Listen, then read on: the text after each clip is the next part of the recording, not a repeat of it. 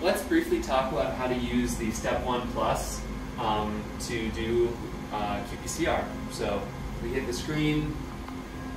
The power button is this blue button in the bottom left that will take a second to get fired up.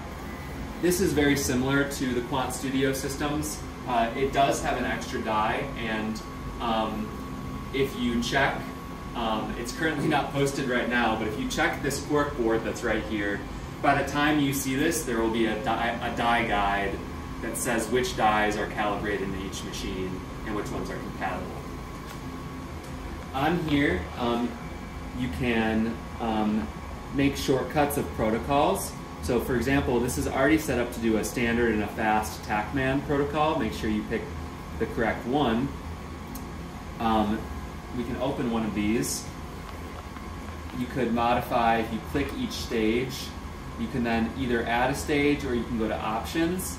And there's a ton of options in terms of the rate at which you're ramping or the amount of time you spend in each cycle, when you're collecting each data point, and then if you were going to add a melt curve at a certain stage, which it looks like there may not be one configured in this protocol currently, you could add a stage and then add a melt curve. Although actually that little C in there, I bet that's the melt curve right there. We hit save when we're done editing our protocol.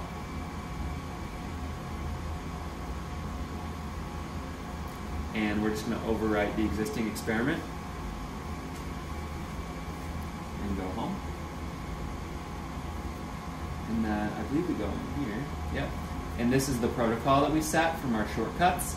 If you picked a different shortcut that wasn't shown here, once you save it, it will appear here. You can go into, this is our experiment that we're about to run. I'm going to open this. This is a lid, so you can put this aside. It's just a blank plate. Make sure that the plate you're using is similar and fits Applied Biosystems inside of this machine. Put this aside, and you can place your assay plate into the wells.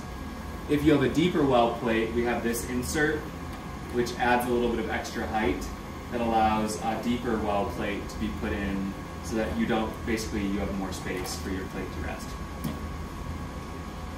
We close that in, and then we would hit start run to begin. So very simple, and when you're done, you'll have the option to put in a USB key and export your experimental results. We go to the main menu, and then there's this button that says collect results.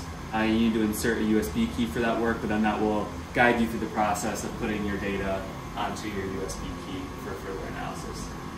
Again, when you're done, take out your plate, put the lid back in, and then turn the power off on the machine. And that's about it. Let us know if you have any questions.